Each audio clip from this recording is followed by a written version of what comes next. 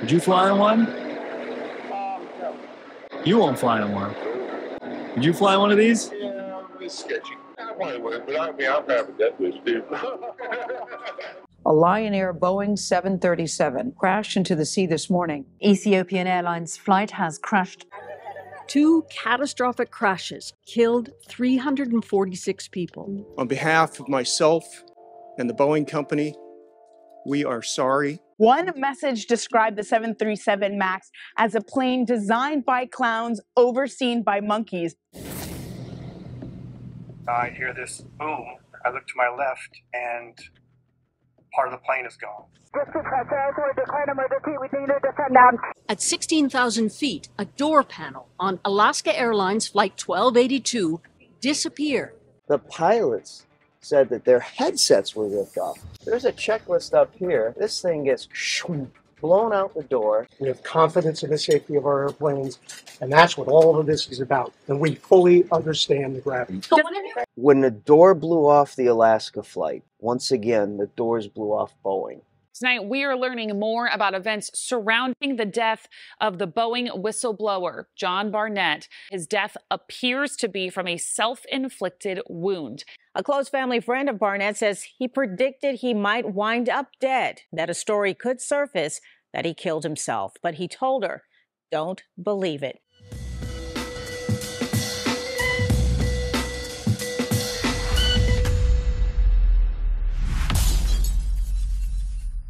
Today, I want to talk about Boeing. Now, I am sick, so my voice is much raspier than usual, but please bear with me. There's all these issues with Boeing, and then there was a whistleblower who was found dead, and they said that he took his own life, but people don't believe it. Well, some people don't believe it because they're like, he was in the middle of a lawsuit with them, giving a deposition. The testimony that he was giving was the testimony about them. He had already gone through their questioning, the Boeing attorneys, and now he was giving this explosive testimony. And so I want to do what I usually do on my channel, which is I want to give you guys the facts. Then we'll discuss the theories, and then you can decide for yourself. This video is sponsored by Babbel. I did some French and now I'm doing Spanish, and I like learning Spanish because I feel like where I live, I actually can practice it. One of the things I learned is to say that I am learning Spanish. So, aprendo español. Sí. Muy fácil. If you want someone to repeat something, ¿puedes repetir? Sí se puede. ¿Puedes repetir? Hola. ¿Cuánto cuesta eso? Eso cuesta $18. ¿Puedes repetir, por favor? ¿Puedes repetir, por favor? Claro. Cuesta $18. No entiendo. He's having a hard time, isn't he? ¿Hablas español? Sí, un poco. Un poco. Aprendo español. Oh, qué bueno. She's like, oh, qué bueno. $40. No, for me, it's so easy because you can just like pick it up whenever, wherever, do it real quick, and you actually can speak. They say, according to scientists from Yale University and Michigan State University, that Babbel is actually scientifically proven to have you speaking a new language in as little as 3 weeks. So if you guys are interested, they do have a promotion going on where you can get 60% off your subscription. Click the link in my description. Comment below what languages you want to learn. I'm curious to know. Thank you guys so much for watching, and thank you to Babbel for supporting my channel.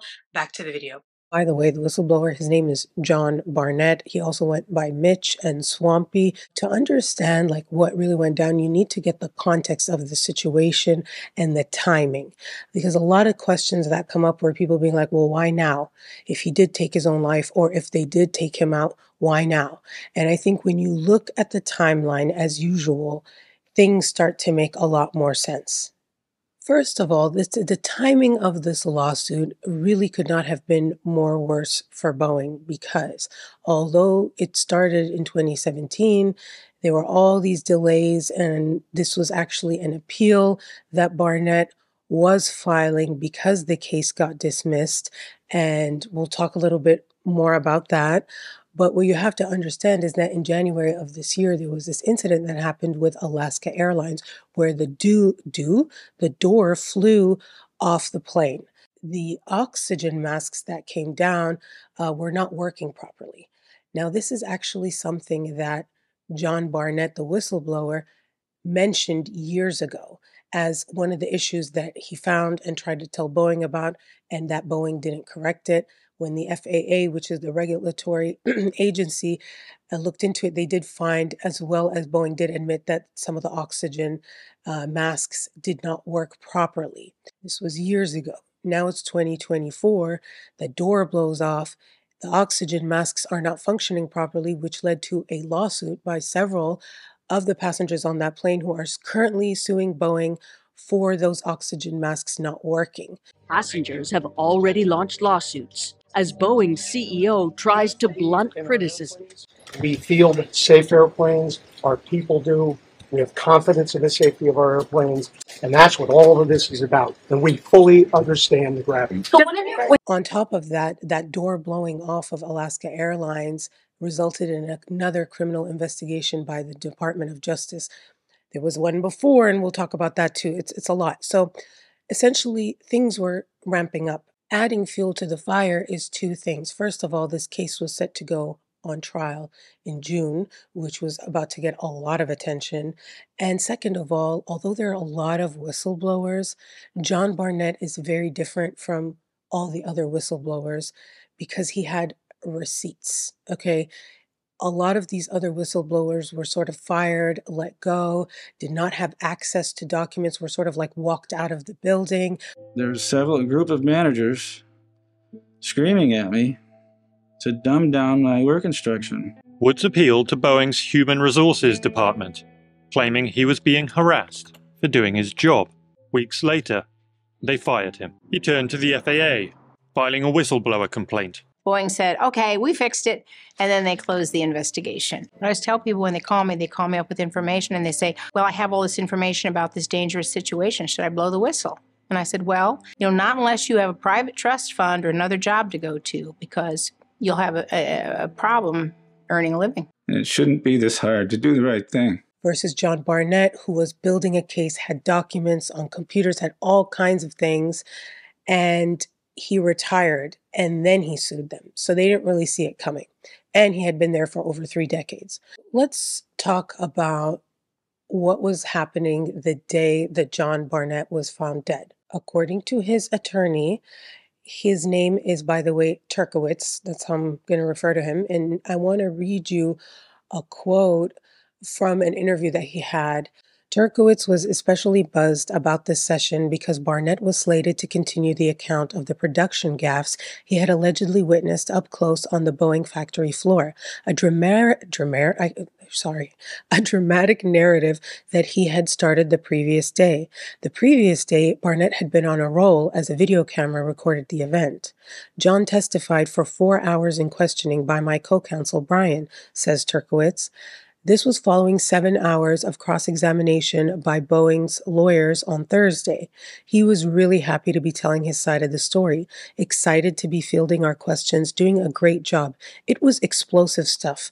As I'm sitting there, I'm thinking, this is the best witness I've ever seen.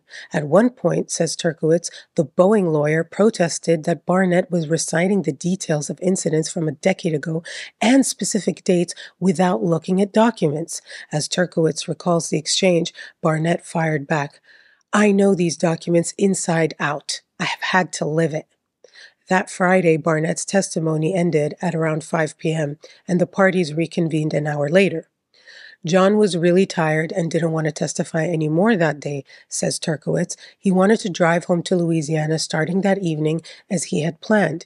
He had told his mom that he'd be home on Sunday, and it took him 2 days to drive home.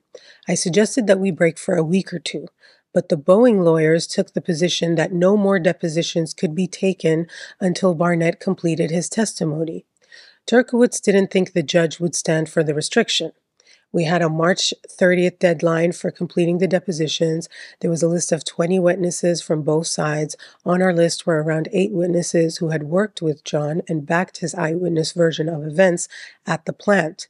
We knew Boeing would file a motion for summary judgment, and we wanted to lay out through John's testimony that he was subjected to a hostile work environment.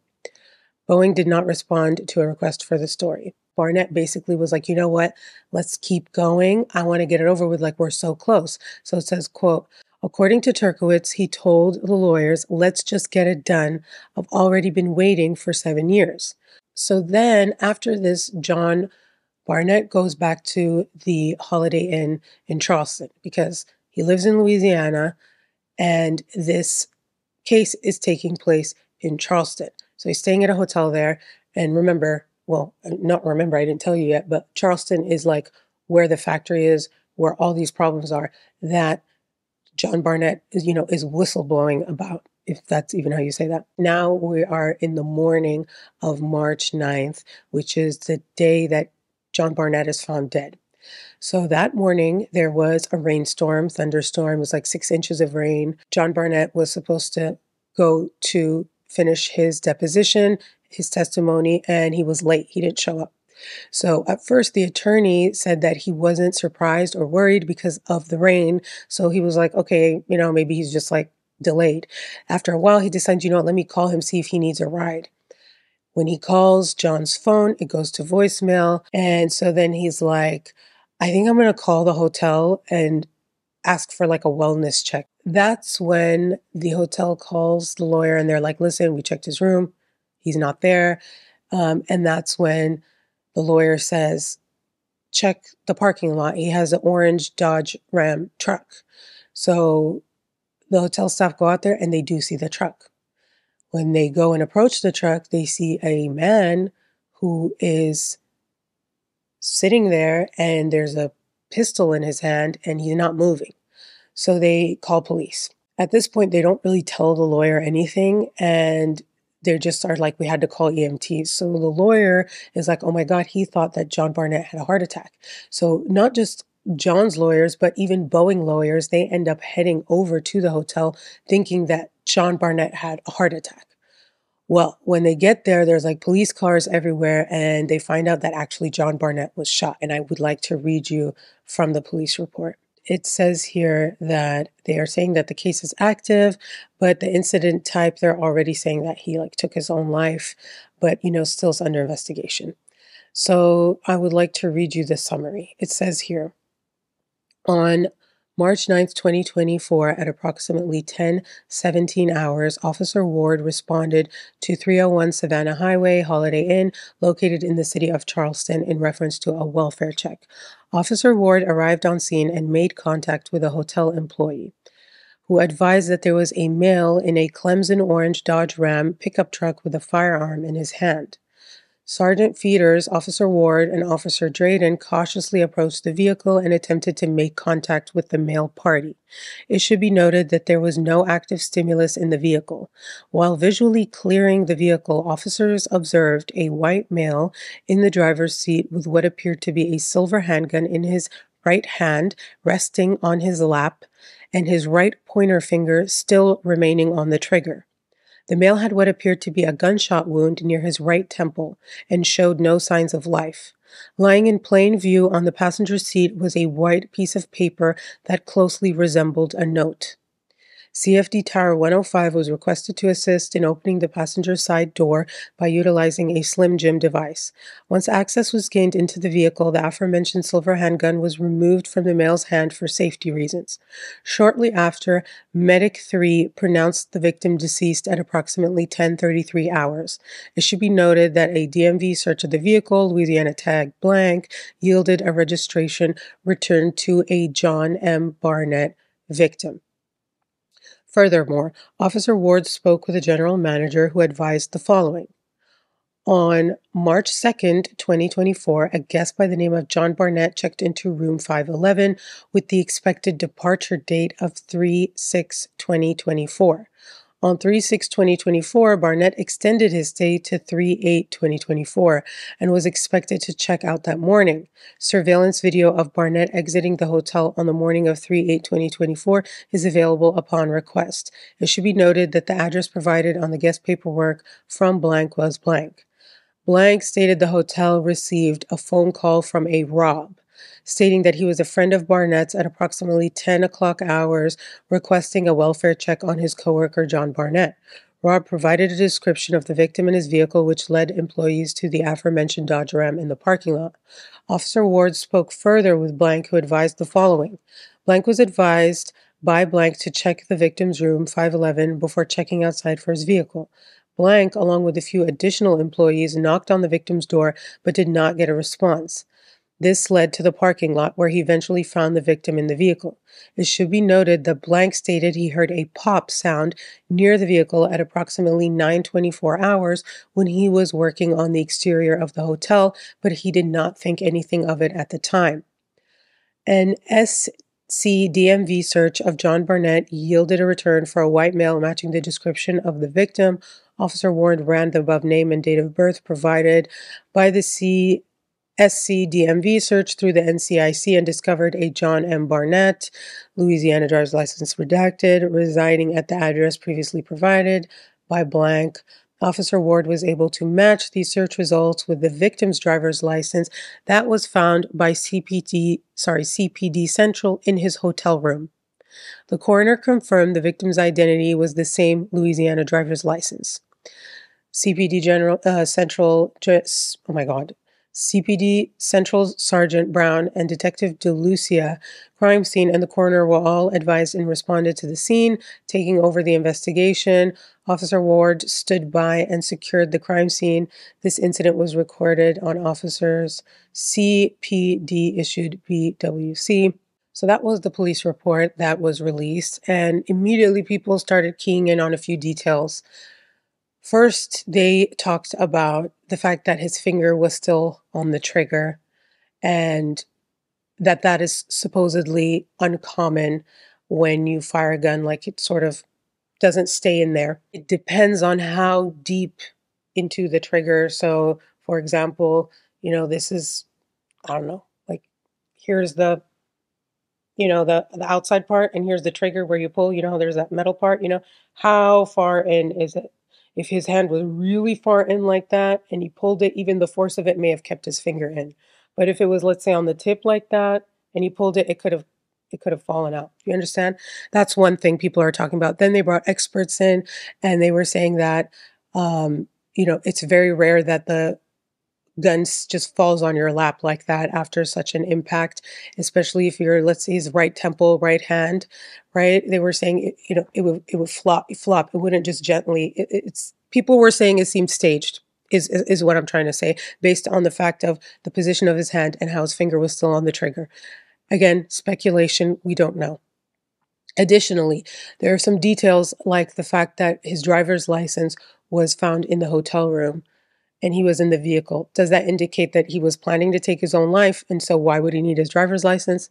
Does that indicate that, he was taken out in a rush by someone else and didn't get in? I don't know. This is all speculation. Additionally, something else people are mentioning is the surveillance camera issue of them saying they last saw him leaving on the morning of the 8th, according to that manager, saying there's this footage upon request, but he was found on the 9th in the hotel room. The hotel staff who did interviews with media afterwards, they said that they saw him come back the evening of the 8th. He was eating a quesadilla, drinking Coke, scrolling on his phone in the hotel, was fine. And the morning that the hotel staff went to do the welfare check in John Barnett's room, they said there was a Taco Bell soda with the ice melted, but there was still condensation there, which indicates he would have maybe gotten Taco Bell for breakfast, came back, and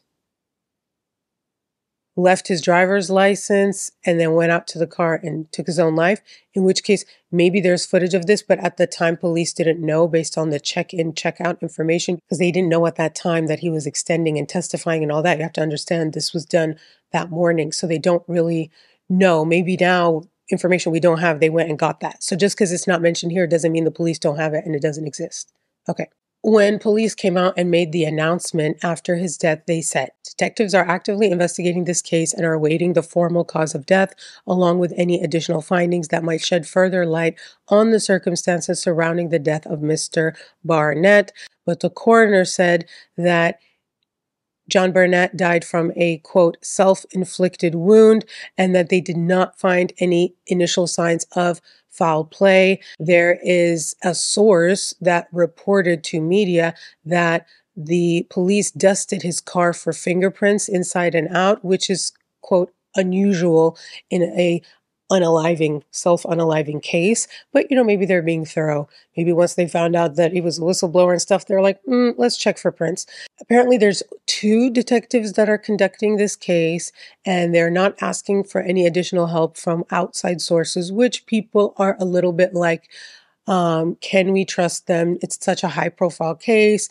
Boeing is very influential in the Charleston community because they're like one of the biggest job creators, and everybody like knows someone who works there or is connected. So people are like, can we even trust the police department? Conspiracy theory, blah, blah. So after this was all announced, John Barnett's friend, she came out and she did an interview where she basically said, John Barnett told me, if something happens to me and they say I took my own life, don't believe it. He wasn't concerned about safety because I asked him, I said, aren't you scared? The way he would talk, no, I ain't scared.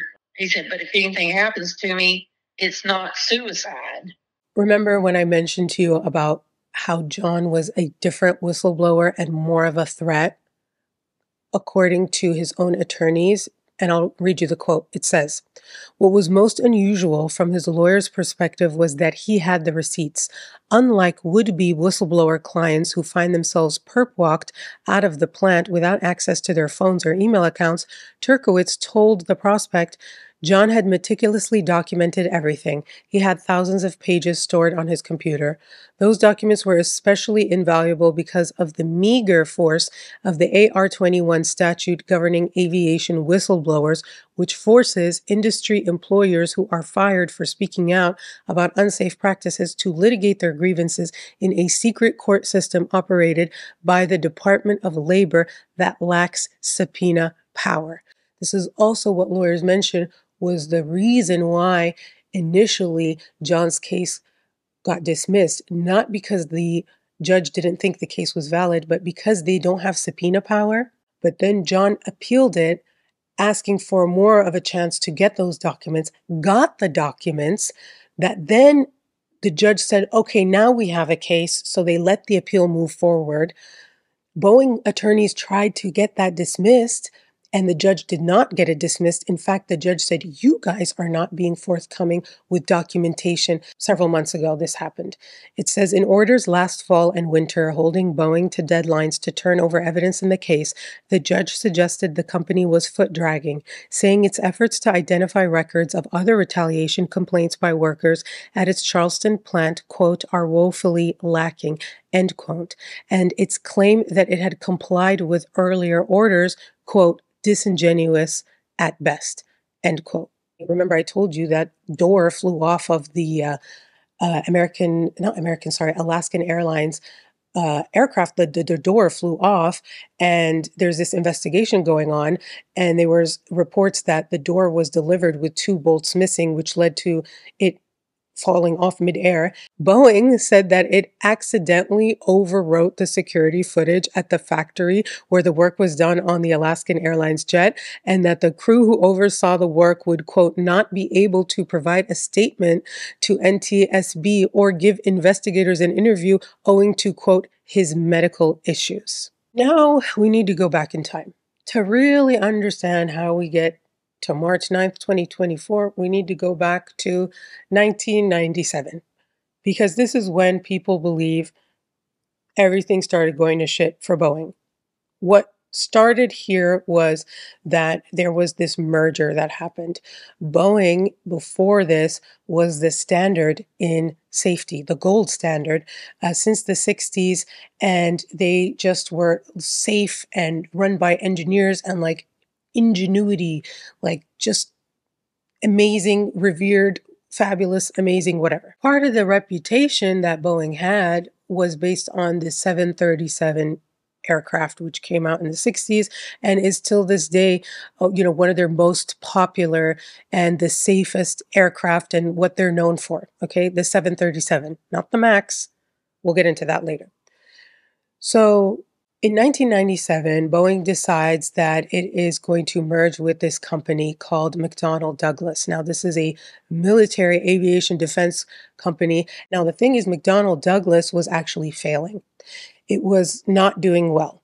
And there's this quote that goes around that says that McDonnell Douglas bought Boeing with Boeing's money.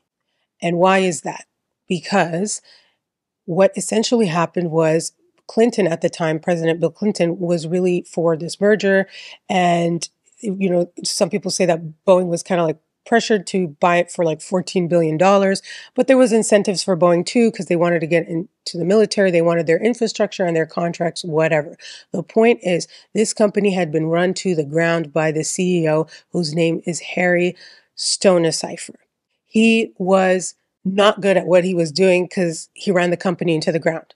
But oddly enough, when Boeing acquired and merged with this company, they put Harry as the CEO, okay? And he was given twice the amount of shares in the company than the Boeing CEO, Phil Condit. And then the management was all filled with McDonnell Douglas people. So these like military contracting people, instead of the engineer people, were now running the show. And they were given a lot of money, a lot of shares. And so that's why they say McDonnell Douglas bought Boeing with Boeing's money, because it became their company essentially, but they used Boeing's money to get it and gave themselves more stuff. And according to the former president of Boeing's commercial airplane group, his name is Ron Woodward, he said, quote, "We thought that we'd kill McDonnell Douglas and we had it on the ropes. I still believe that Harry outsmarted Phil and his gang bought Boeing with Boeing's money. We were all just disgusted. More than that," he added, "the company had, quote, paid way too much money for McDonnell Douglas, and we're still paying for it. We wrote off so many tens of billions of dollars for that whole mess." The reason why this is a turning point is because this is when they say the culture changed. Stan Sorcher. He was a physicist at Boeing for over 20 years and felt these changes firsthand. And he said he was so proud of cutting his capital expenditure budgets by 60%. Capital expenditures for us were improvements in the factory, in the shop floor, in processes and materials and things like that. And I thought, no. Harry ran McDonnell Douglas into the ground when he was in charge. So now that he's in charge of Boeing, well, he ran it into the ground too, because he's not good at what he does. He was spending money on the wrong things. It was sort of losing its competitive edge when it came to being the dominant aircraft manufacturer in the world, because now there's this other company called Airbus. It's a European aircraft manufacturer, and it is now becoming competitive with Boeing. Currently, there's what's called a duopoly. So when something's a monopoly, duopoly means there's basically two companies that dominate the entire industry. So like over 90% of aircraft that are commercial in the world right now are either Boeing or Airbus. So they essentially dominate the industry in a duopoly. Here's another thing that is very important to talk about, and that is the lobbying and the money that Boeing spends in the government of the United States instead of on creating better aircraft. Boeing spends a lot of money on politicians and on lobbyists, which are people that go to Washington paid by Boeing, and they basically influence through money or whatever other things politicians to make laws in their favor, basically. The president's former chief of staff came from Boeing's board, as did his second commerce secretary. As Secretary of State, Hillary Clinton helped broker a $3.7 billion sale of Boeing planes to a Russian airline. Even President Obama boasts that he works for Boeing. So I tease Jay every time I see him. I said, I deserve a gold watch because I'm selling your stuff all the time. Boeing paid no taxes in 2013, no federal income taxes. Something happened in 2005. In 2005, Boeing lobbied for this new program to exist, okay, which is the Organization Designation Authorization, or it's known as ODA, okay? And the FAA, which is the Federal Aviation Administration, it's a government administration that is supposed to regulate the aircraft industry in America. The regulators at the FAA will rarely cross Boeing. They simply won't. They did this program that really benefited Boeing. What it did was it allowed Boeing to self-regulate. So instead of the FAA making sure that Boeing was doing what it was supposed to do, Boeing was in charge of making sure that Boeing was doing what it's supposed to do.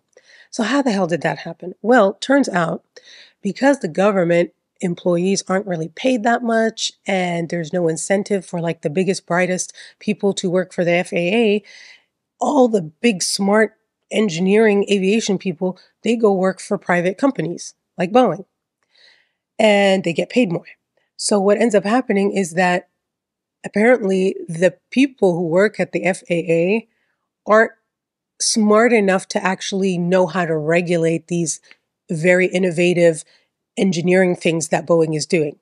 And there's literally text messages of Boeing employees making fun of FAA people when they're showing them a presentation that they don't understand what's going on, saying that they look like dogs watching TV. And let me tell you two really interesting statistics, okay? The FAA, at the time that these planes that crashed and killed over 300 people, at the time that that certification was done, 90% of that certification was done by Boeing for Boeing. It had been delegated by the FAA. And then that little 10% that the FAA was in charge of, we're going to see how they Jedi mind tricked them and did all these things to sort of lie and get their certification that they shouldn't have gotten. The head of the FAA was asked about this, like, why are you delegating like all this stuff? And the head of the FAA said, if we wanted to like do it ourselves, we would have to hire 10,000 more employees. It would cost the US taxpayers 1.8 billion with a B dollars per year. So there's this woman, her name is Mary Schiavo, and she was a former inspector general at the United States Department of Transportation, and she said, at the FAA, they know they're outgunned by Boeing. They know they don't have the kind of resources they need to do the job they're tasked with doing. They pretend to inspect, and Boeing pretends to be inspected, when in fact, Boeing is doing it all almost entirely by itself.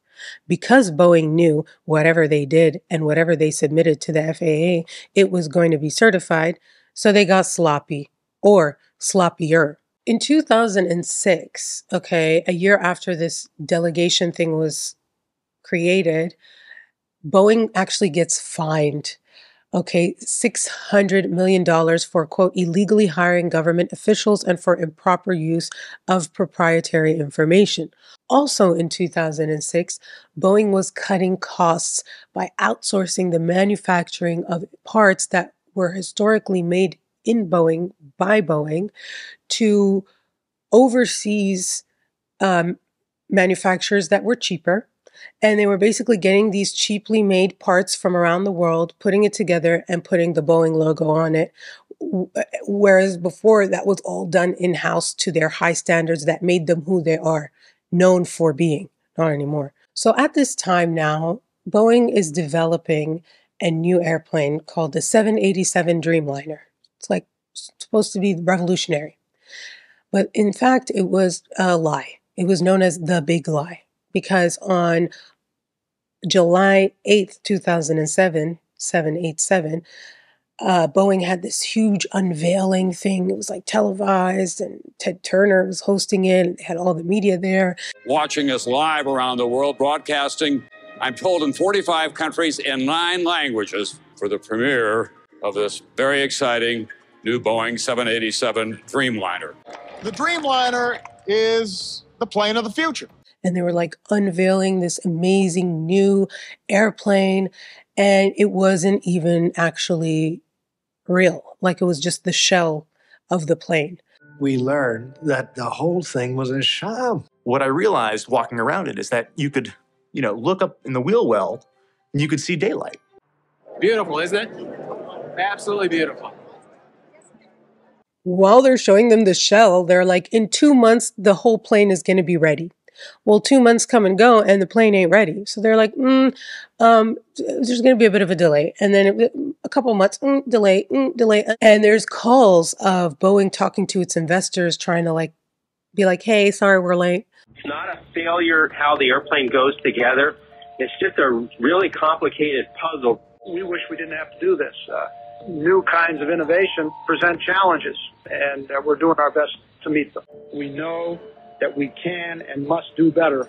You have to understand, this was unprecedented. There'd never been a Boeing delay in a Boeing program. This is when you started to have this push from management to rush, and say, fuck you, quality. What they actually did was they were shortening the time that employees had to complete tasks. They were adding more work while shortening the time. Oh, and then they cut their pensions too, right? And so at this time, there is a manufacturing plant in Everett, Washington, because Boeing was like created in Washington. For generations, it's been in Washington. There is a community of workers that have worked for generations in the aviation industry. There's a strong culture. If someone's into aviation and they want to like make commercial aircraft, like it's like the place to go. So these workers, they end up going on strike because they're part of a union.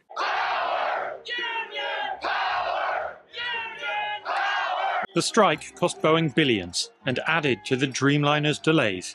Boeing stock was in freefall. And now the higher ups are pissed. They are like super pissed. So they decide, okay, you know what? We don't need you guys. Like we're going to keep you if we need you, but like we're going to act like we don't need you. You're replaceable. They decide they're going to open another assembly line somewhere else. And they really don't want a union there. Okay. They don't want strikes. They want cheapity cheap. And that's what they got because they end up going to Charleston, South Carolina. They gave them, how much was it? $1 billion in tax breaks. South Carolina also gave them $33 million to train the locals there because the workers in the area were not skilled like the ones in Everett, Washington. So here's the thing. First of all, South Carolina has the lowest percentage of union workers in the nation. But also, they don't have that aviation history of generations of people and working like there is in Washington. So they were actually taking people who were, quote, flipping burgers and training them on the job to build these aircrafts. They hired these people off the street, working flipping burgers for a living, making sandwiches at Subway. So you've got an unskilled workforce, but you know what? Maybe they're unskilled, but they're very affordable labor. They don't have a union over there and they're getting all these tax breaks. So Boeing is like, whatever. Well, it turns out they couldn't. Like they actually couldn't do it. So they end up having to bring people from nearby states to get them to work at this Charleston plant. Also, they're now realizing they need to get some of these quality workers from Washington down to South Carolina to train these workers. But they're like, don't bring in the union people. Like we don't want the union ones. So needless to say, right, this is a shit show. Okay. And it's only going to get worse. And this is where John Barnett, the dead whistleblower, he comes into play. So John Barnett, he worked with them for decades. And now it's 2011. And at this point, he is now a senior quality control manager. They take him from Washington and they send him to go to Charleston to oversee what's going on and make the plant better, right? They needed his help. The problem is they wouldn't actually let him do what they hired him to do. So you've got the 787 Dreamliner that they are delayed and trying to rush and make. And then now something else happens in 2010. Airbus. Remember that other company I told you about, the European aircraft manufacturer? Yeah. They come out and they say, we are announcing a new plane. We're calling it the A320neo, or NEO for short. A NEO, new version of their most popular very much used by a lot of people in the industry, which is the A320, but it's more fuel efficient. It's got bigger engines, it's saving money on gas, and because it is so similar to the one that's already super popular, it doesn't require additional pilot training. For airline companies, this is amazing. They're like, we don't have to pay for training because that's expensive, and it's going to save us more fuel. So yeah, we want it. We want to buy it. Now the gag is, just days before Airbus announced this, Boeing publicly said they were planning on creating a whole new plane instead of redesigning their most popular plane, which is the 737. So keep in mind, at this time in the airline industry, the two most popular planes are the Boeing 737 and the Airbus A320.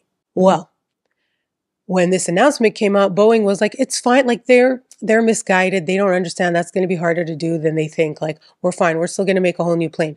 But then a year later, in 2011, the CEO of American Airlines calls the CEO of Boeing.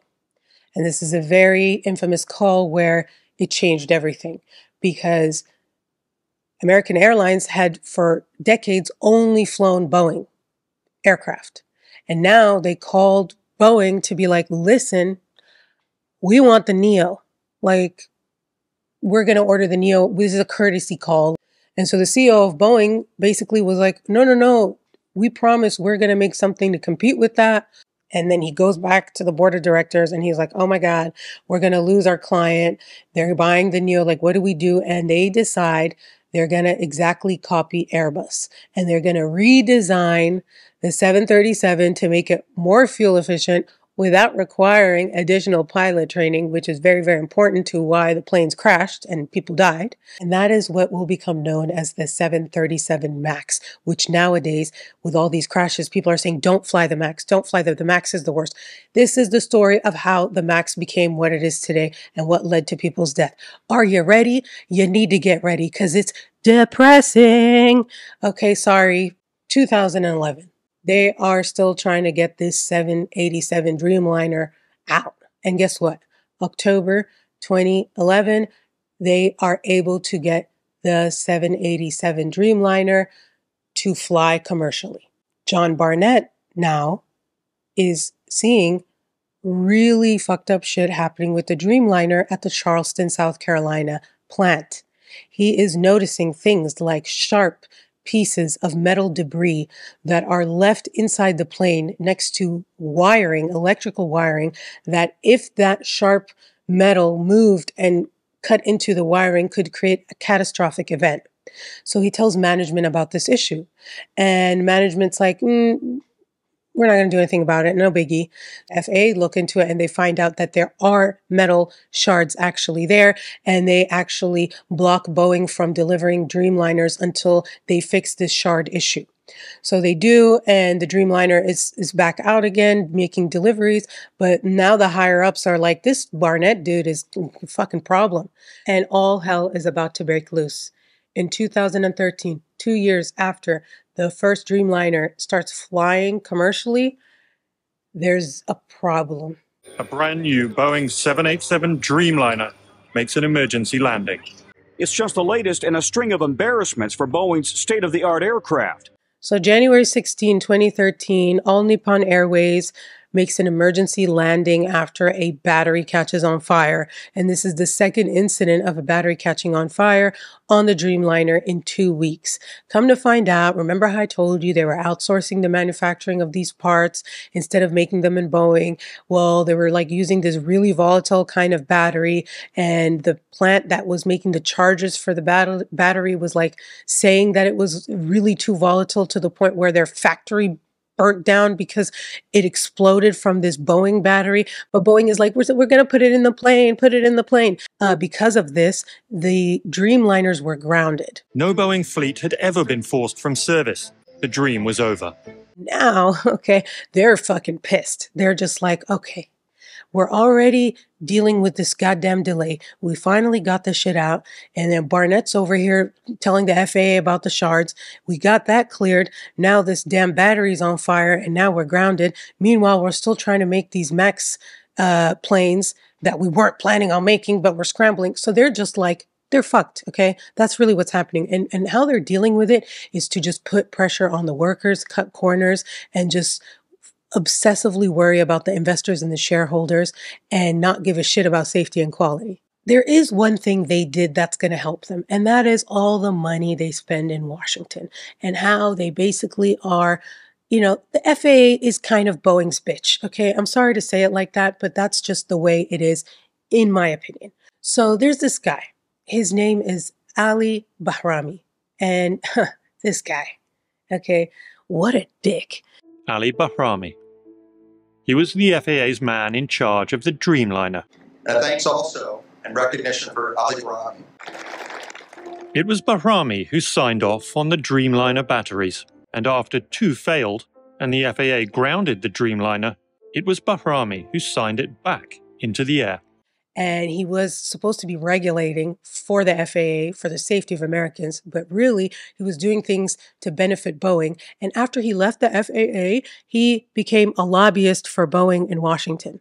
One of the first things he did was to appear before Congress to call for greater self-regulation. We urge the FAA to allow greater use of delegation to increase the collaboration that improves aviation safety. There's not a weird thing with that at all. Next, April 23rd, 2013, Dreamliners are back in the air flying, even though they did not actually know the root cause of the fire. Boeing was like, we put a box around it and like, it's good now. Any fire will be impossible because there's not enough oxygen to support combustion. Remember John Barnett? Yeah, he keeps coming back. Okay, John Barnett is still inspecting these Dreamliners and he's noticing other things now. He is saying that he is noticing the oxygen masks that fall down, 25% of them roughly don't work. He tells management about it. They don't do anything. Again, he goes over their head to the FAA. Turns out it's true. They don't work.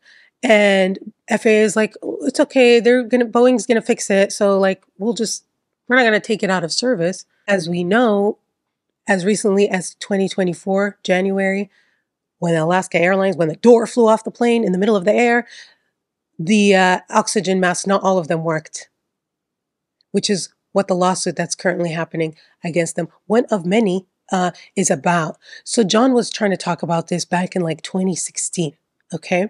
But again, nothing happened. This is another issue that happened. He would put things in writing because he's starting to see a pattern now where I'm telling you guys, nothing's happening. Like, people can die. I need to put this on the record. So he actually got reprimanded at a performance review for putting something that didn't meet like the quality standards in writing when, according to his supervisor, he should have done it F2F, meaning face to face.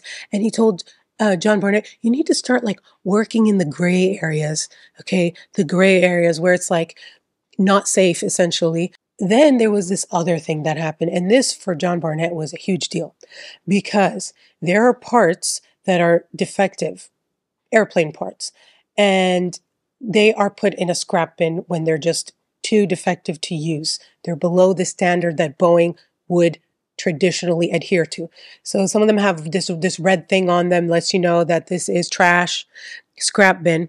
And John Barnett says that a senior manager took a piece for a hydraulic tube, a dented hydraulic tube from the scrap bin and installed it into a Dreamliner. And when John confronted him about it, the manager told him, don't worry about it.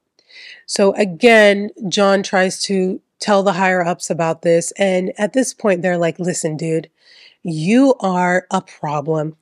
And we don't want you to be a bigger problem. Like, we're not trying to fire you and get another lawsuit because that's been happening with other people. So you know what? We're just going to like relegate him to this like corner away from all the other quality control people, just like they put him in a timeout essentially. And the irony, the disrespect of it was they had him where the defective scrap bin parts were. Like they put him there. So he said he's over there, he's demoralized. He's like, no one would talk to him. He said, quote, they isolated me from the other quality managers. I was basically by myself. They were constantly denigrating me. I could do nothing right. My complaints seemed to go into a black hole.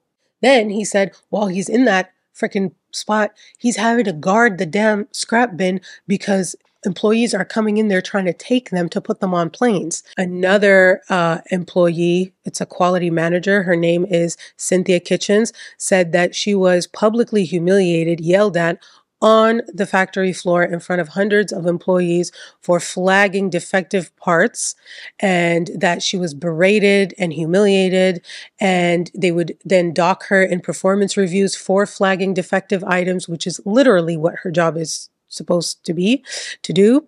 That was weird. And so she ended up leaving Boeing. She sued them, but the case got dismissed, which is another thing when we talk about what made John Barnett different is in a lot of these situations, right? These people got their cases all dismissed.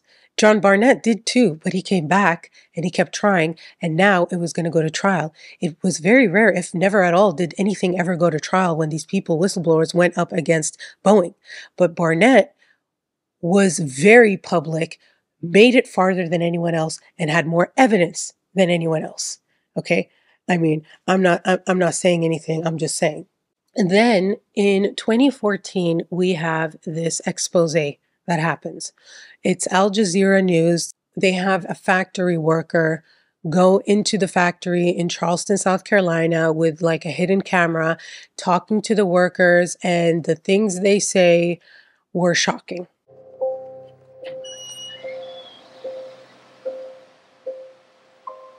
It's all coke and painkillers. They don't drug test nobody. I know they don't. There's people who go out there and lunch and go smoke one up. Do they? Hell yeah. You know for a fact.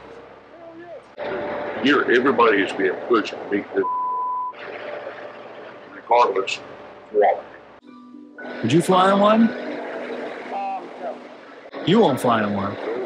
Would you fly on one of these planes? Would you fly on one of these? Probably not. Would you fly one of these? Yeah, it's sketchy. I probably would, but I'm having that wish too. I wouldn't fly one of these planes. You wouldn't? Why wouldn't you? Because I see the quality going down around here.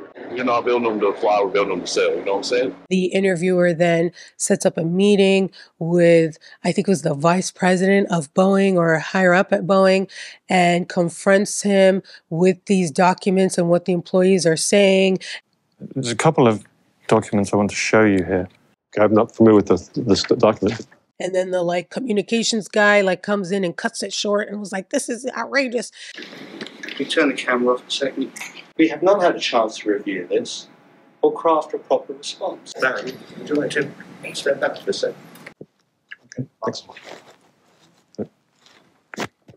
It was not a good look for Boeing, okay? This is 2014.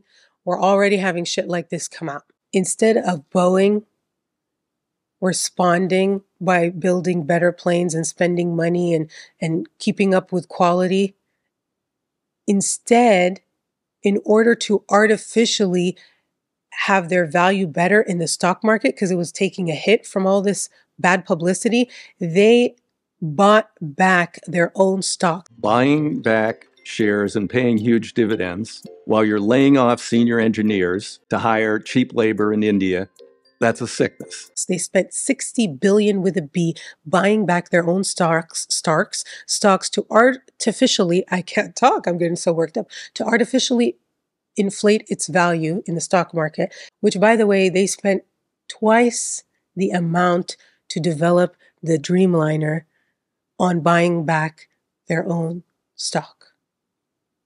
If they would have just spent half of that money to the Dreamliner, they wouldn't have these problems that they have now. But they're dumb because it's that McDonnell Douglas dumb mentality that ran them into the ground. It's not engineering, it's accounting. Okay, you need both for business, but when you have a whole entire industry and business that's based on exceptional engineering, and then you run it by people who are not even good at making money. That's the gag. It's not even that they're so good at making money. They're shit at making money and they're shit at engineering, and they're running supposedly the best company for for engineering in the world. And that's why you have over 300 people dead. Yes, you do. So you know how I keep saying over 300 people died, over 300 people died? Okay. Well, these are the plane crashes that happened in 2018 and 2019, less than a year apart, and it involves the 737 MAX. In order for Boeing to compete with the Neo, they had to have these really big fuel-efficient engines. So they end up getting the same engines that Airbus was using. Problem is, the 737 had less clearance than the Airbus. So these engines, when they were placed where they usually would be, they were too low to the ground. So they had to move them farther up. When they moved the engines to another place in the plane, it solved that problem, but it created another. It would now cause the plane to sort of tilt up like this at lower altitudes, which would then make the plane stall. So they knew that the true fix would be to sort of restructure the plane around these new engines. But what would that do? It would cost money and time, and they didn't want to do that. Also, remember, a big selling point to compete with the Neo was not to require additional pilot training. If they made a whole new plane, right, with new structure and shit, they couldn't claim that it was just a redesign of the 737, which is why they called it the 737 MAX.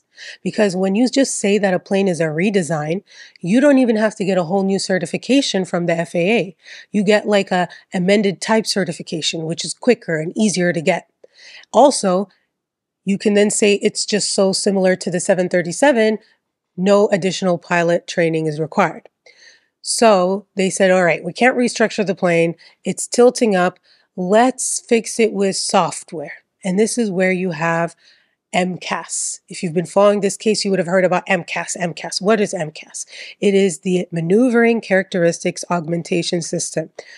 It's basically a software. It would take over when the nose was too high, and it would bring the nose down and supposedly fix the problem. Okay, but that's not what happened. This software wasn't even that good of a software.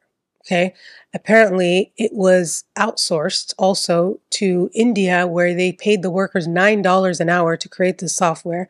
Furthermore, this software, it relied on a sensor known as the AOA sensor. Here's another huge scandal that came out that I didn't even freaking know until I started looking into this. Okay, apparently the system relied on only one sensor, which they call in that aircraft world, like the industry, a single point of failure, which is like a no-no, because it's supposed to have something called redundancy, which is not me when I'm talking all the time, but redundancy is basically when something is known to like fail or could fail, you make several of them and you put them on the plane, because it's not like you can pull over on the side of the road and fix something.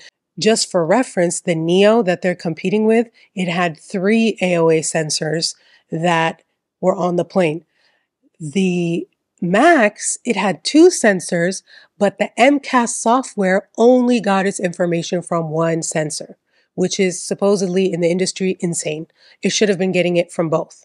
Additionally, this sensor is known for giving faulty information, which is why the Neo, the Airbus Neo, put 3 on theirs, because they knew that it had a tendency not to work. Boeing decides to only put 2 and only get information from 1, knowing that it has a tendency to give bad information, which is what happened in the plane crashes. So now that I've given you that whole thing, we need to talk again about another thing, which is the fact that Boeing kept MCAS a secret from pilots.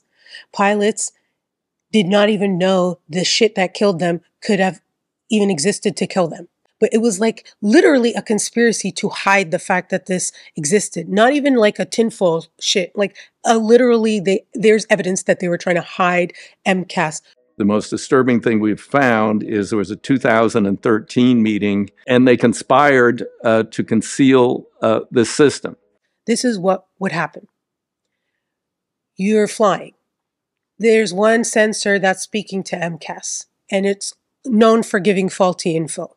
So now it starts giving faulty info. What happens? The MCAS activates, meaning now it's taking over and it's pushing the nose down. Now, if it's falsely activated and the nose wasn't up, okay, and it was like this, and now the system started pushing it down erroneously, what the fuck are you going to do? Your plane is nosediving. Well, usually in all other 737s, if you pull the yoke, like the steering, it would override the electrical thing and it would now make it manual. But guess what? Guess what? That didn't work anymore. This new software, this new design made it so that when they pull back, it was such an insane amount of force, they couldn't actually do it. They would have to like flip these switches within 4 seconds and then pull it. But even then, it would reactivate over and over and over again. And each time it would make the yoke heavier, which wouldn't even allow them to pull back. Meanwhile, each activation is making it nosedive more and more until it sinks and crashes. And all this shit I just told you, pilots had no idea it existed because they didn't want to require additional flight training, pilot training. Okay. So that's just the MCAS in a nutshell from an idiot who's trying to figure out what the fuck happened. There's also evidence that airlines would find out about little differences like this and try to ask for more training, and Boeing employees would push back on that, and one even bragged that he made the airline feel stupid for requiring more training and that he Jedi mind tricked them and that he's making so much money for these people with his Jedi mind tricking. So I want to go over now the emails and the text messages that are really, really fucked up. 2014, they say, an employee says, I would think that the NNC should provide some guidance to the pilots. In response, this guy, he responds and he says, this doesn't help our strategy with level B. And level B refers to like the pilot training. It says here, we need to sell this as a very intuitive basic pilot skill, that the alert is just drawing your attention to the mistrim condition. That is our only chance of level B. And then the other employee responds, he says, thanks, I fear that skill is not very intuitive anymore with younger pilots and those who have become too reliant on automation. And this guy responds, he says, probably true. But it's the box we're painted into with the level B training requirements. And then he says here, a bad excuse, but what I'm being pressured to comply with. Also, by the way, in 2014, there was a senior Boeing engineer. His name is Curtis Eubank, and a chief test pilot by the name of Ray Craig, who wanted to create a backup system in case the MCAS malfunctioned. As I mentioned to you, it had a tendency to do so, to erroneously activate, and they wanted a backup plan, and they wanted to create it. But the executives at Boeing, they did not implement this because they said it would what? Say it with me. Require additional pilot training, and they don't want that so that they can compete with the Neo. Okay. Look, are they competing with the Neo now? The dumb motherfuckers. Anyway. So, dude, my voice, I sound insane. What else is new? The engineer, Curtis Eubank, he actually filed a complaint about this. Probably went nowhere. There was, another email. Okay. So this is December 17, 2015. And the engineer says, are we vulnerable to single AOA sensor failures with the MCAS implementation, or is there some checking that occurs? And he was ignored by Boeing. In 2015, a day after this email, ironically enough, on December 18th, Boeing entered into an agreement, an FAA settlement, where they were going to, through this settlement, resolve 13 investigations, which included, quote, failures of corrective action. They also had Boeing pay multi-million-dollar fines.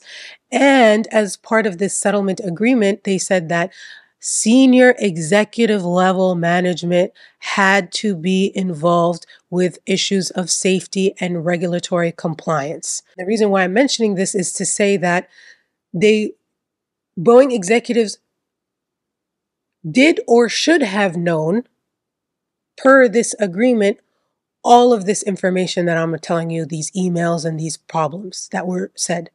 They were legally required to know. So either they knew and they did nothing, or they were not complying with the agreement. It's like you're on probation and you're violating probation, essentially. Criminals. So now let's talk something awful, fucked up, crazy, and oh my God. There's this other text message where someone says, honesty is the only way in this job. Integrity, when lives are on the line on the aircraft and in training programs, shouldn't be taken with a pinch of salt. Would you put your family on a Max simulator trained aircraft? I wouldn't. The other employee says, no. So let's continue with the scandalous emails. Okay, so this is Mark Faulkner, former chief technical pilot for the 737 MAX program, emailing the FAA, asking them to remove all mention of MCAS from the FCOM, which is the flight manual that pilots use. Hi, I confirmed with the flight controls engineers that MCAS does live in both FCCs and only needs one to function.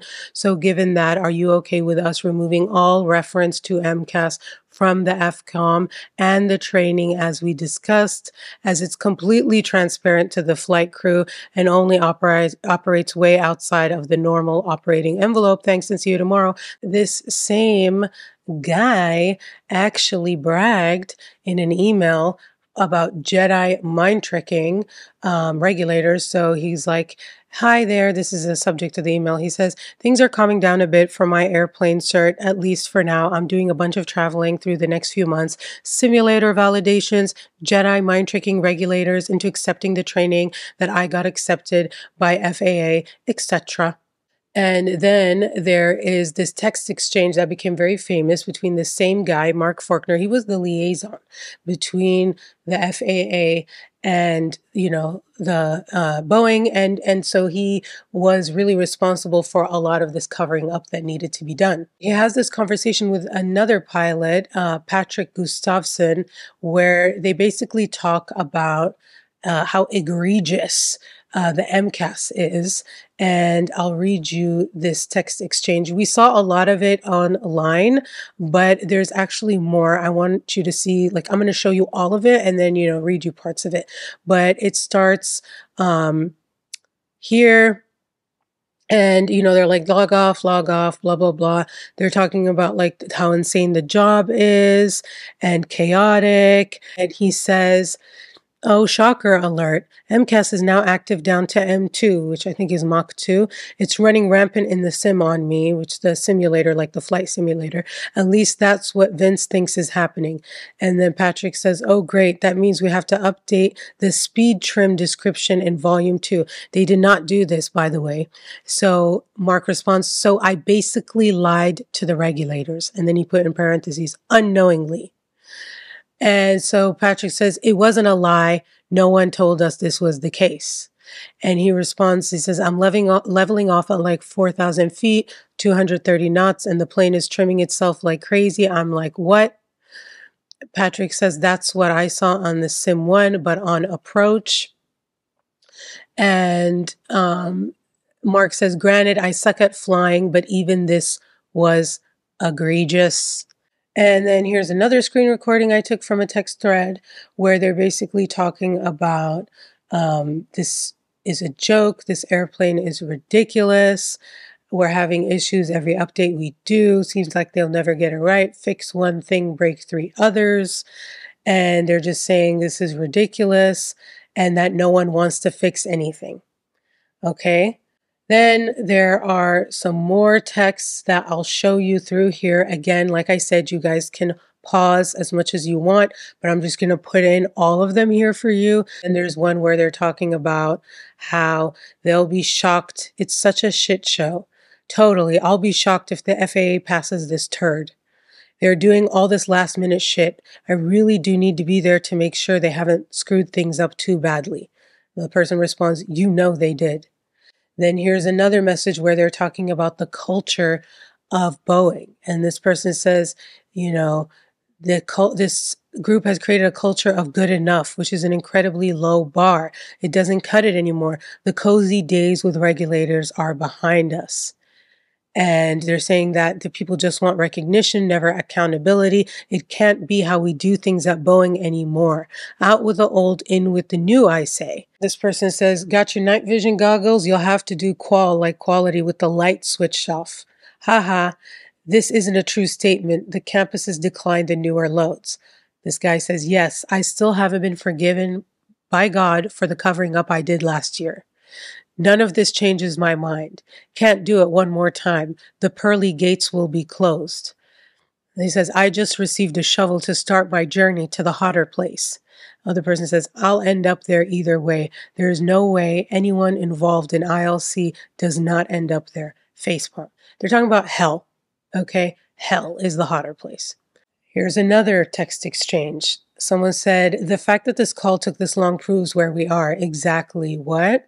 And there goes the final nail to the coffin. Final, I have some spares. I think there'll be more. At this point, there are more nails than wood in the coffin. The person responds, get silencer, put on end of gun, place adjacent to temple, and pull trigger. The problems stop. At this point, how can they consider continuing? Facepalm. Someone responds, and then he goes, facepalm, facepalm, facepalm. I think that's interesting. They're making a joke about ending their life considering what happened. Here's another one. This person says, not sure I'll be returning in April given this. I'm not lying to the FAA. We'll leave that to people who have no integrity. I'm sorry, the person responds. That is not acceptable. Your integrity is a priority for winky face. And the other person responds, smiley face. More Jedi mind trick talk. They're saying, yep, they bought the toys and tried to fit some sort of training into it. Completely back-ass words. It sucks selling shit. So someone responds, fortunately, I have all the skills of a used car salesman, and I have the ability to use the Jedi mind trick. Then there's talk about people not caring because they're exhausted. Who cares when you're exhausted? I'm friggin' delirious, dude. Between this FMC crap, the redacted issue, and everything else, I'm spent. I bet you need some time off. Yeah, we all do. By we, meaning the 737 group. The rest of the slackers can pick up our work. More talk of Jedi mind tricking. I just Jedi mind trick these fools. I should be given $1,000 every time I take one of these calls. I save the company a sick amount of money. More Jedi mind trick.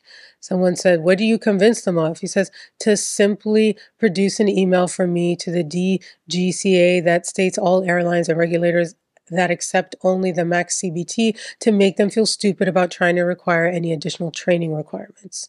Then here's this email I'll let you read where they're basically talking about the lies and the managers and that the culture's crap. And they were like basically saying that there's all these unethical and deceitful things that are happening and that someone from the management team was making a joke being like, oh, we're under budget. We should hire a yacht and sail around Miami Harbor to celebrate and even ask blank to submit the request. So they're cutting costs on production and they're getting under budget and they're wanting to rent yachts around Miami with the extra money. Nice. Now let's get back to what happened leading up to the deadly plane crashes. 737 MAX gets certified in 2017. Okay, as we know at this time, over 90% of the certification work was done by Boeing itself. And in May of 2017, the 737 MAX is put into service. Also in 2017, John Barnett retires and files his whistleblower complaint lawsuit against Boeing. A year later, in 2018, there is another whistleblower. His name is Ed Pearson. People have known you to be a whistleblower of Boeing. Putting passengers at risk and flight crews at risk, feel obligated to speak up. I will not step on a MAX. In fact, it actually happened to me. Purposely scheduled myself away from flying a MAX. And I got on the plane last and I realized it was a MAX and I had to walk off the plane. The FAA has been absolutely asleep at the wheel. CEO is out of touch. Ed Pearson, in 2018, he still hasn't blown the whistle. In 2018, he was the senior manager at the Renton, Washington 737 facility for Boeing, and he was overseeing the production of the final assembly of the 737s. And this is the factory where the two airplanes that crashed, killing over 300 people, were manufactured in. And he was sounding alarms. In 2018, Ed Pearson writes to the head of the 737 program. His name is Scott Campbell, and this is what he says. He says, "My first concern is that our workforce is exhausted. Employees are fatigued from having to work at a very high pace for an extended period of time. This obviously causes stress on our employees and their families. Fatigued employees make mistakes. This is especially true when combined with the hazards of unfamiliar environments like working out of position, slips, trips, falls, lotto, etc. As a manager representative on the IAM Joint Program Site Safety Committee, I know fatigue is frequently listed as a causal factor in serious occupational hazards. It has also become the #1 contributing factor to vehicle accidents. My second concern is schedule pressure combined with fatigue is creating a culture where employees are either deliberately or unconsciously circumventing established processes. These process breakdowns come in a variety of forms adversely impacting quality. For example, making a workmanship mistake, missing an inspection item, not properly completing paperwork, or failing to recognize a functional test failure. I fully appreciate the importance of doing our best to meet RO, paint windows, B1s and delivery schedules, but there is much, much higher risk that we cannot lose sight of. I'm talking about inadvertently embedding safety hazard into our airplanes. As a retired naval officer and former squadron commanding officer, I know how dangerous even the smallest of defects can be to the safety of an airplane. Frankly, right now, all my internal warning bells are going off. And for the first time in my life, I'm sorry to say that I'm hesitant about putting my family on a Boeing airplane." Nobody responded. Nothing happened when he sent that. So then, about a month later, conditions got worse, and Ed Pearson decides to speak to the person he just sent that email to, right? Scott Campbell. He decides to speak to him in person, and he tells him, "Listen, when I was in the military, we would have shut down production for stuff like this. Like, we should probably shut down production. Like, this stuff needs to be fixed." Scott responds and says, quote, "The military is not a profit-making organization. And so we're not going to shut down." And that was it. It is now August 13, 2018, 11 weeks before the first plane crash. And Boeing delivers the plane to Lion Air that will crash and kill over 100 people. October 29, 2018, and the Lion Air flight JT610 crashes, killing all 189 passengers and crew instantly. This is what happened. First of all, the captain had more than 6,000 hours flight experience, and 5,176 of those hours were on Boeing's 737s, not the MAX. But remember, Boeing said you didn't need any additional training. They didn't know this, but before the flight even took off, the one sensor, it was giving a reading that was wrong. But the problem is, there was this alert known as the disagree light. Okay, now this is going to turn into a whole thing as well, because this was a feature that it would tell you, hey, you know those two sensors that we have on here where only the MCAS is only reading from one? Well, when they don't agree, which means one is faulty, which means the MCAS could get faulty info, a light will come on called the disagree light. Disagree, AOA sensor disagree alert, and it will basically let you know that these sensors aren't working correctly. Now, granted, they didn't know the MCAS even existed. They wouldn't know that they would affect the MCAS, but if they knew that there was an issue, they wouldn't even fly. They sold this thing that would make the light work as an optional add-on that would cost more money instead of standard. Even the planes that did have it as an option, they were not operating. 80% of these lights were not working on the plane, and Boeing knew it. So there's a third thing now, okay? It says here, 2 minutes into the flight, and unbeknownst to the pilots, MCAS took over the plane. Relying on the single erroneous AOA sensor, MCAS believed the aircraft's nose was too high and activated, sensing a stall. MCAS moved the horizontal stabilizer for 10 seconds to lower the plane's nose. And there's audio of the alarms blaring and all that shit when MCAS gets activated. Says one pilot searched through its flight manual for almost 9 minutes trying to find the source of the problem and a solution.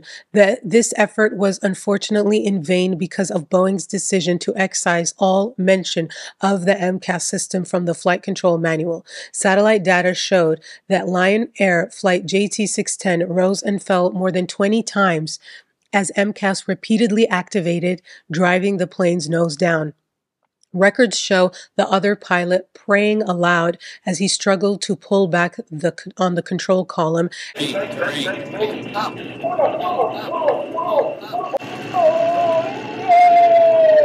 An action that in prior Boeing 737s, but not the MAX, would have permanently disabled any automated flight control systems.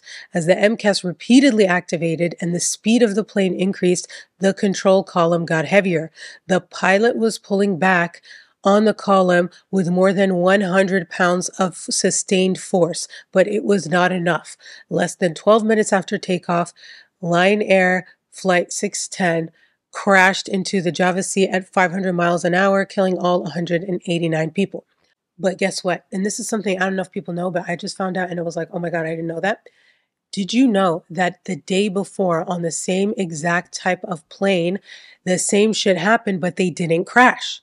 Let me tell you what happened. The day before, a Lion Air flight took off and the MCAS activated and the nose was going down. The only difference was there were 3 pilots on the plane.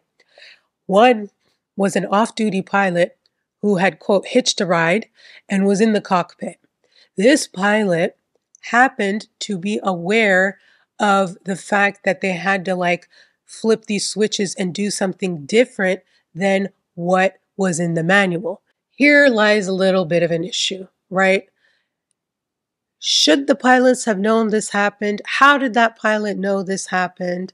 It started coming out with all these investigations and stuff that the MCAS was this new thing that was added to the MAX that wasn't in the manual. Sorry, I need to blow my nose.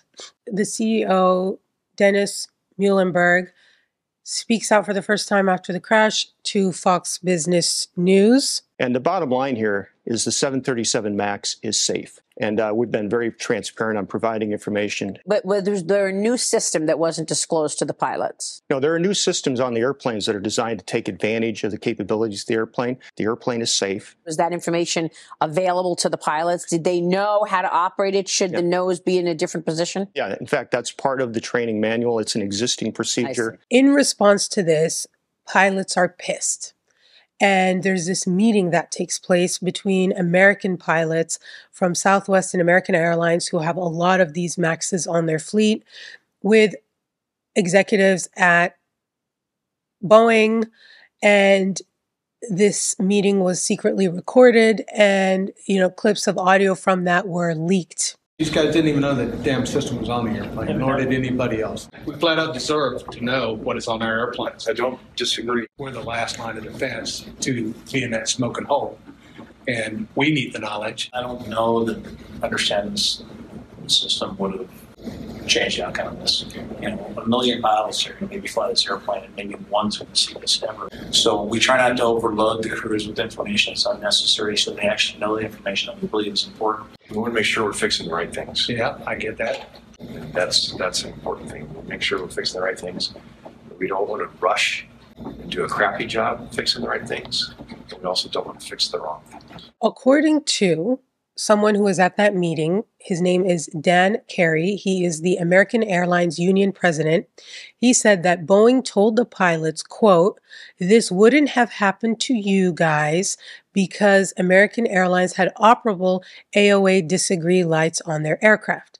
Remember, I told you that light that would tell you when the 2 sensors weren't communicating, the disagree light. Well, guess what? Southwest Airlines puts out a statement about the disagree light, and they say, quote, "Upon delivery, prior to the Lion Air event, the AOA disagree lights were depicted to us by Boeing as operable on all MAX aircraft. After the Lion Air event, Boeing notified us that the AOA disagree lights were inoperable without the optional AOA indicators on the MAX aircraft." We know now that this guy at Boeing told the American Airlines pilot, this wouldn't have happened, you guys, because you have the light and it works. Okay, a month later in 2018, right, there's another incident, which is this emergency landing that Max has to make. And remember the whistleblower I told you about, Ed Pearson? He's still not a whistleblower at this time. He's working there.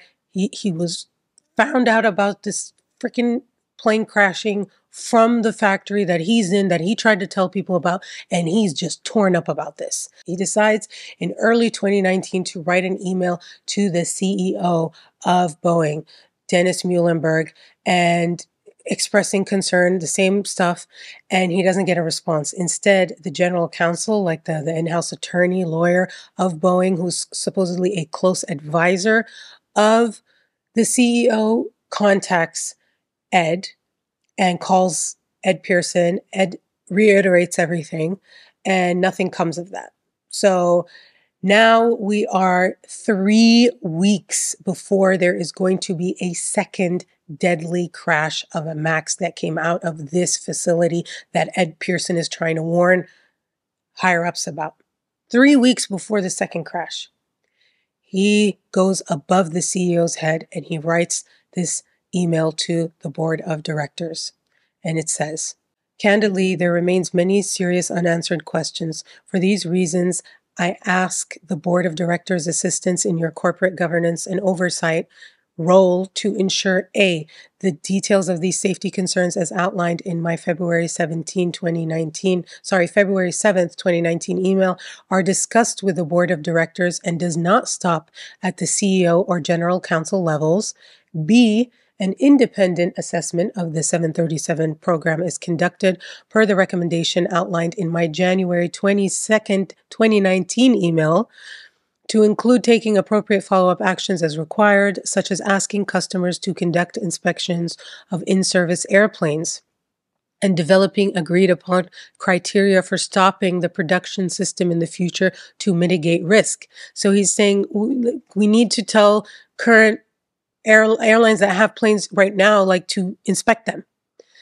And then C, he's saying the results of items A and B are shared with the appropriate Lion Air accident investigation authorities at Boeing, FAA, NTSB, and NTSC. D, Boeing confirms with me these actions have been taken, NLT, which is, I think, no later than April 15th, 2019. I fully realize Boeing is not obligated to take these actions or get back in touch with me. However, absent such a confirmation, I'll be left to assume these actions were not taken and will be forced to pursue another course of action. I believe these are reasonable expectations with a reasonable deadline. I have no interest in scaring the public or wasting anyone's time.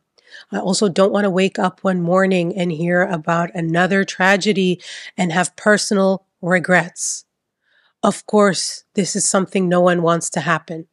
For what it's worth, if requested, I would make myself available to the board to answer any questions or provide additional information.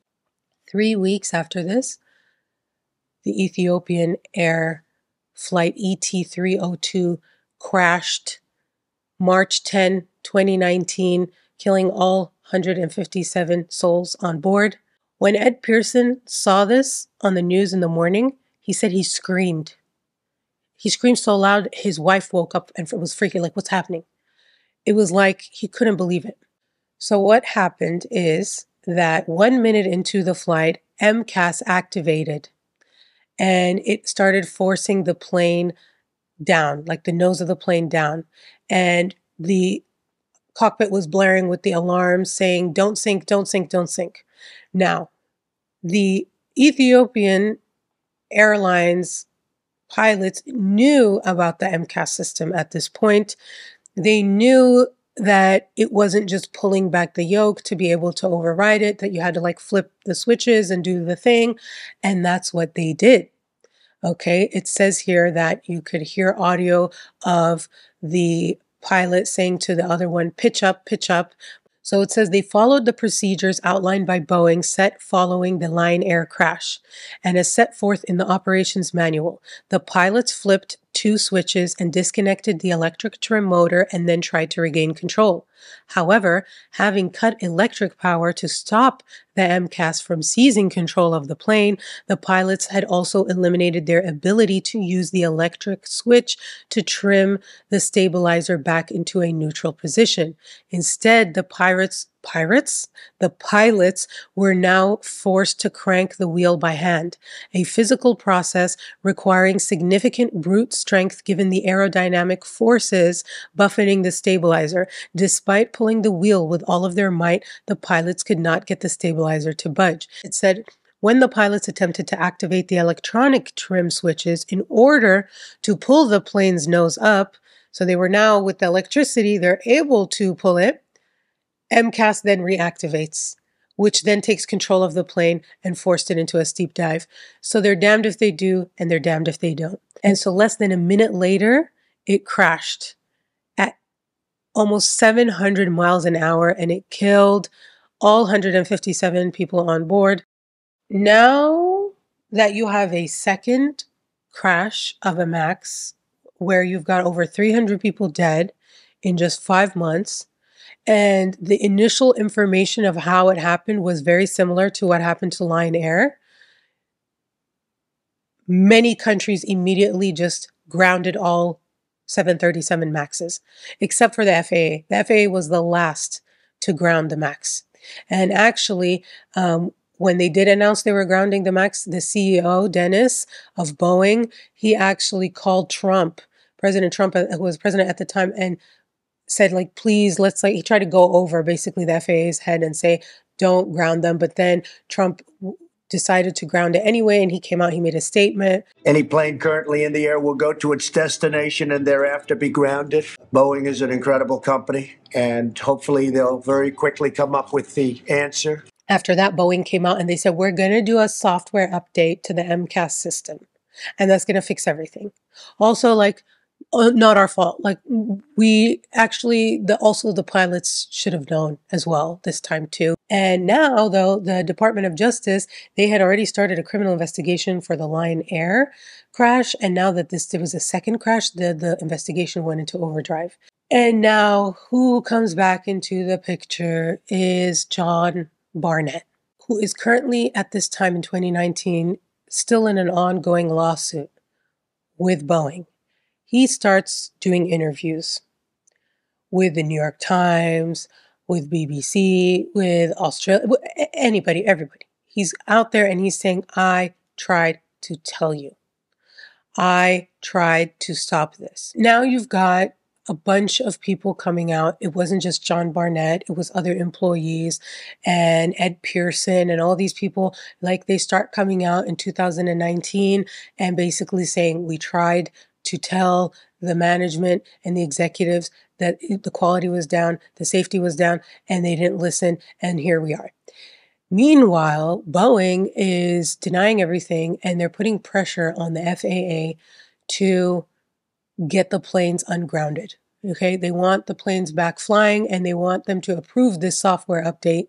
It got so bad that there was this incident that happened in June of 2019 at the Paris Air Show, where the head of the FAA, Daniel Elwell, and the CEO of Boeing, who was Dennis Muhlenberg at the time, they secretly meet inside the back of a parked military airplane because they didn't want people to see them. They have this conversation where the head of the FAA tells Boeing CEO, stop talking about when the plane is going to be flying again.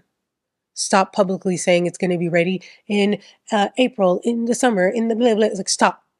And the Boeing CEO says, you're right, we're not going to push. But then, literally, days after this meeting, the CEO publicly says, we're still looking at getting approved by summer. Then, a few months after this, all of a sudden, there are these issues with Boeing 737 NG, which is the precursor to the MAX, having cracks, okay, on the wings and shit. You've got Captain Sullenberger. This captain, he's very skilled. You remember how they were trying to blame pilots and stuff? This is a very skilled who made that emergency landing in the Hudson River, remember?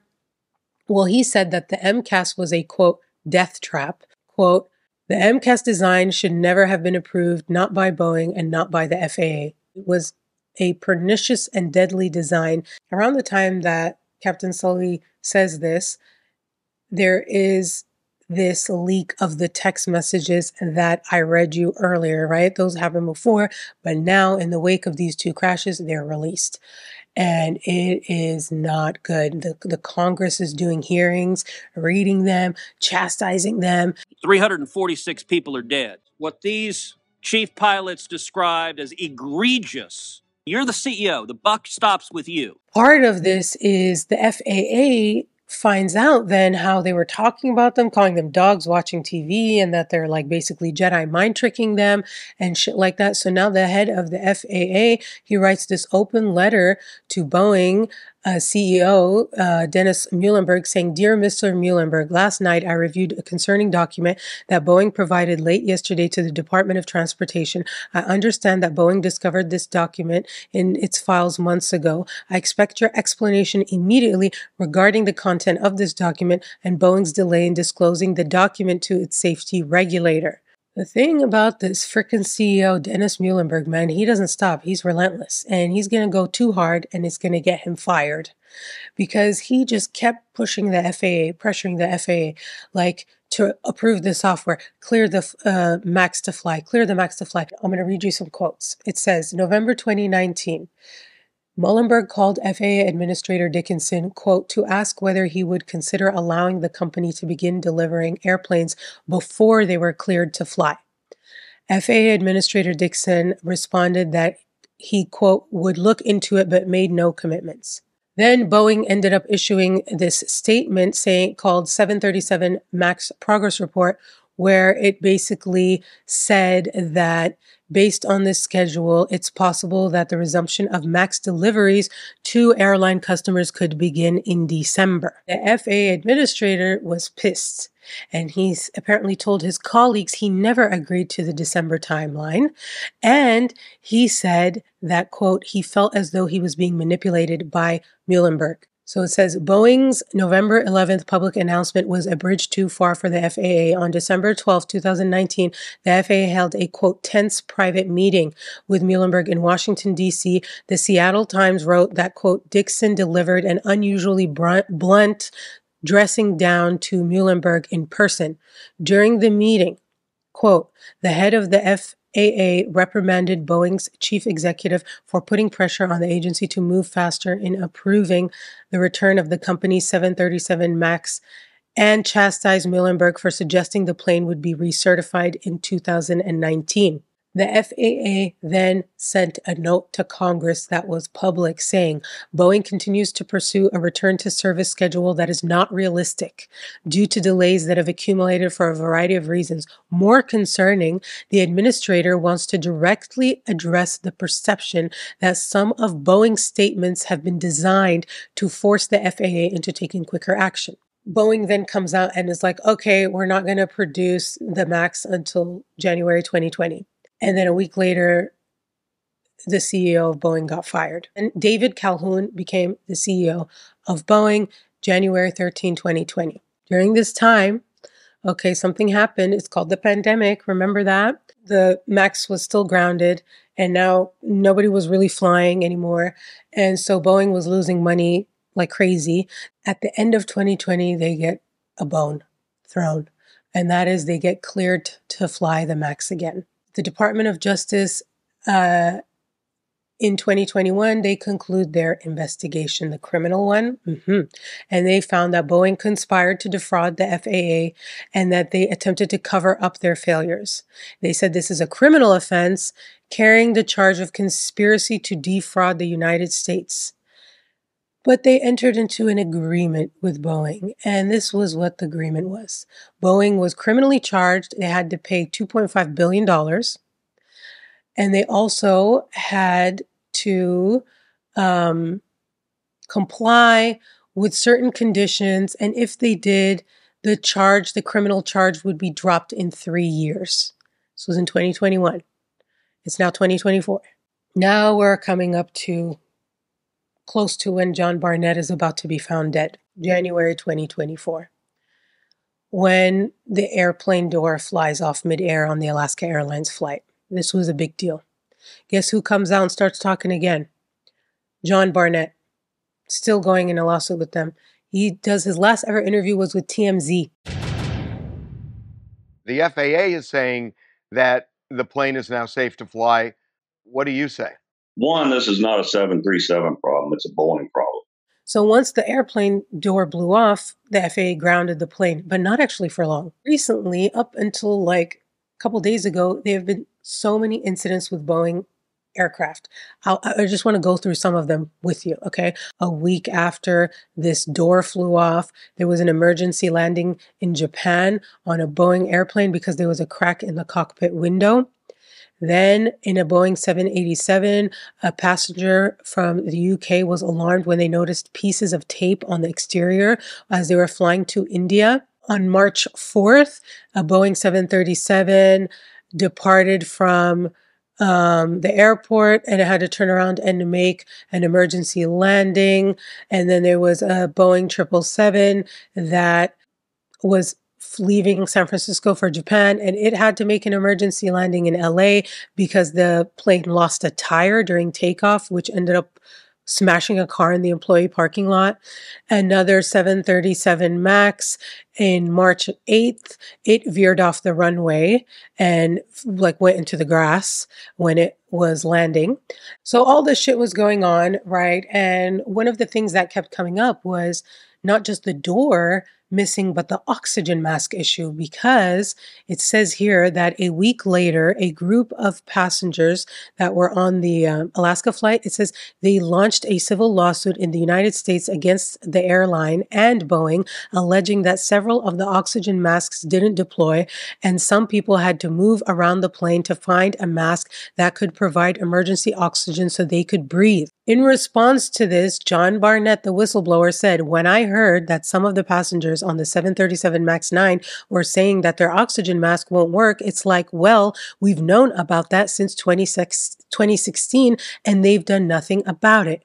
In my opinion, Boeing needs a reckoning from the top down, because like I say, this culture has been eating at it and eating at it and eating at it for 20 years. Now we're back to the beginning of March, and John Barnett is about to be found dead.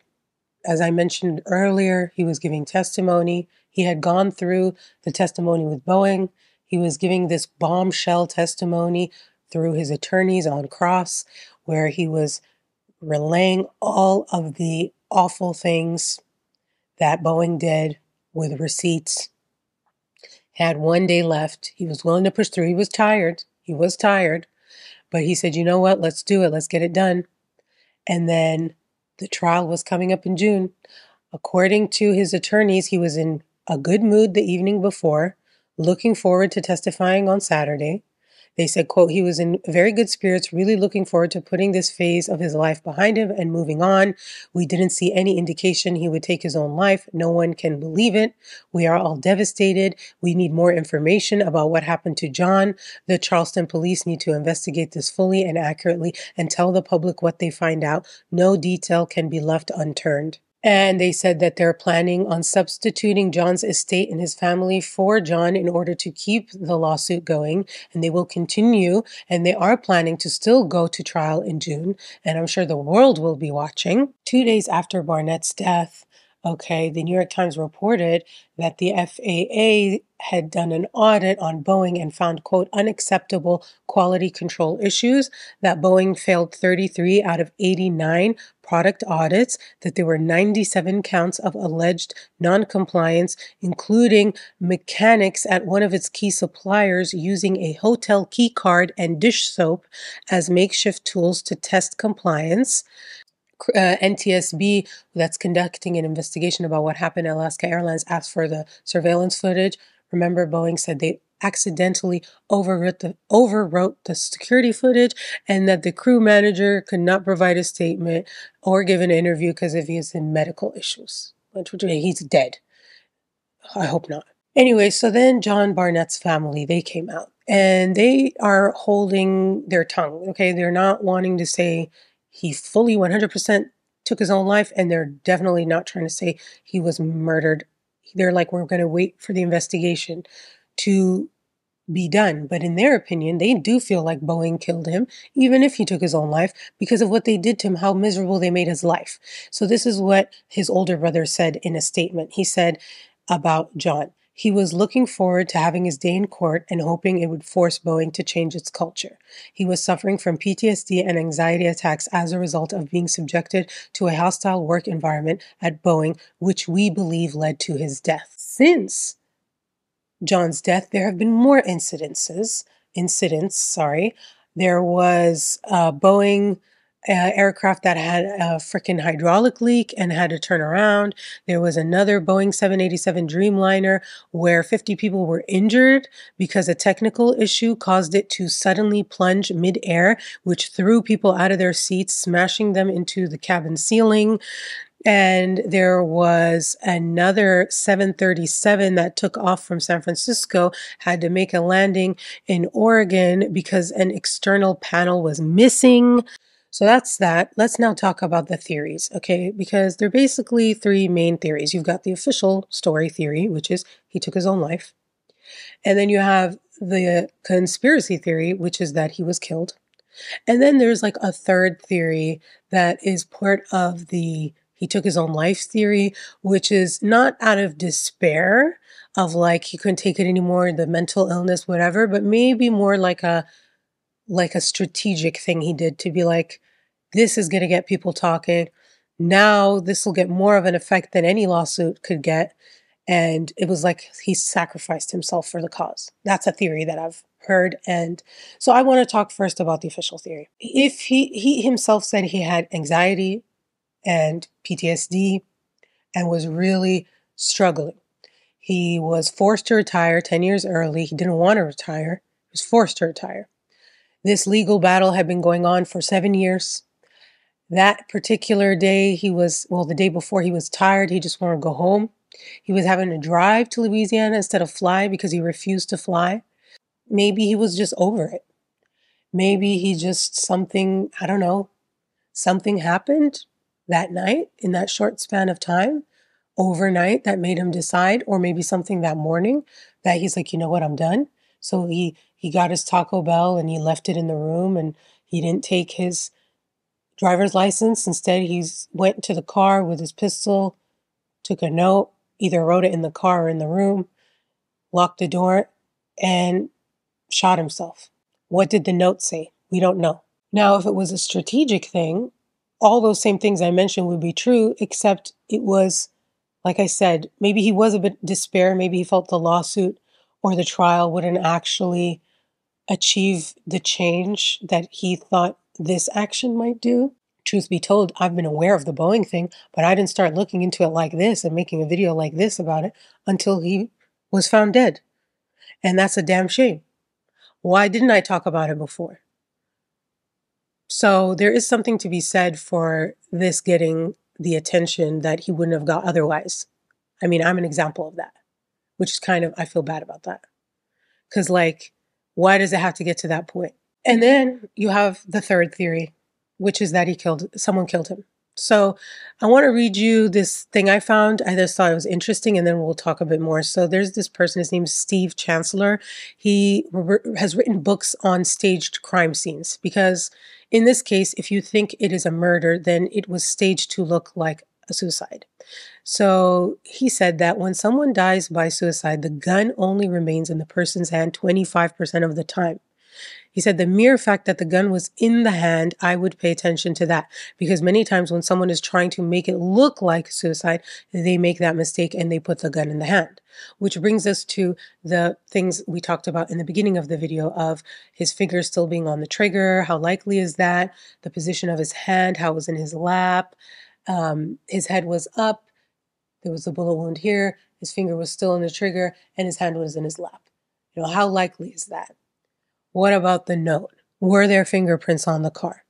If someone did it to him, before we speculate who, let's speculate how. First, it would have been someone either was in the car with him and shot him and then put it in there. So then there might be some surveillance footage if they have of the parking lot of that happening. They somehow coaxed him out of the room without the driver's license, but with his keys. But he was supposed to go somewhere that morning and he was late. So wouldn't he have had his driver's license with him and already be heading out? Or did they get him out there? The person who said they heard some loud noise at 9:54 but thought it was just the thunder and the rain. Does that mean that that's when the shooting occurred? Is there surveillance footage showing John Barnett walking by himself to his vehicle before 9:54, getting in the vehicle, not getting out of the vehicle by then? What kind of footage do we have of where his vehicle is? That's going to be a big one. What's in the note? The fingerprints thing, someone could be wearing gloves. Like, that's not, it's more, did anyone witness another person at any point? Because if he was killed somewhere other than the car, right, there would be a mess somewhere else. Like, it depends on if it looks like there's the residue and all that gunshot residue. Where is it? You know, this is the stuff that needs to come out, which then brings the conspiracy theorists into, like, how well can we trust the Charleston PD? How well can we trust the coroner? Because of the influence Boeing has. Which brings me to who could have done it. One of the biggest things you hear is like, why would a company like that take that chance? Why would it? And the thing is, it doesn't have to be all of Boeing got together and agreed. It could be one shareholder, one person on the board, one executive, you know, who hired someone, one crazy fucking rich dude. We don't know. It doesn't have to be all of them. It could be one rogue person who was like, you know what? They heard that this testimony was really bad and they're losing money and all this shit and all these investigations going on. And they're like, I'm going to end this guy. I know a guy. It could have been something as simple as that. So just because he was killed doesn't mean it had to be several people at Boeing conspiring to kill him. Understand what I'm saying? So I'm curious, what do you guys think is the likely thing that happened here? If you ask me what I think, I tell you right now, I am 50-50 that he did it to get attention on the case or that someone took him out. And the reason they took him out was, I think it was some lone, like, crazy wolf investor executive dude who was like, I'm ending it. I'm done. I'm just saying. There's billions and billions of dollars at stake here. So anyway, let me know what you guys think. Thank you guys so much for watching. Thank you so much to Babbel for supporting my channel. Check the link in the description, and I will see you guys in the next one. Bye.